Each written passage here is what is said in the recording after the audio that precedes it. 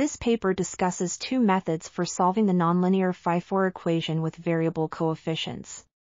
These methods include the Young transform, the homotopy perturbation approach, the decomposition method, and the Caputo fractional derivative.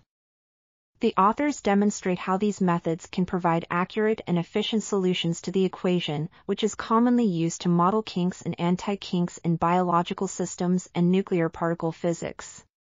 The authors also compare the accuracy of the proposed methods against other existing methods, such as the Adomian decomposition method and the homotopy analysis method.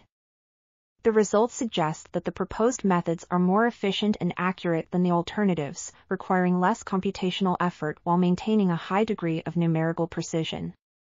Furthermore, the authors use simulations to illustrate the physical behavior of the solutions, showing that the solutions exhibit complementary properties related to the symmetry of the partial differential equation.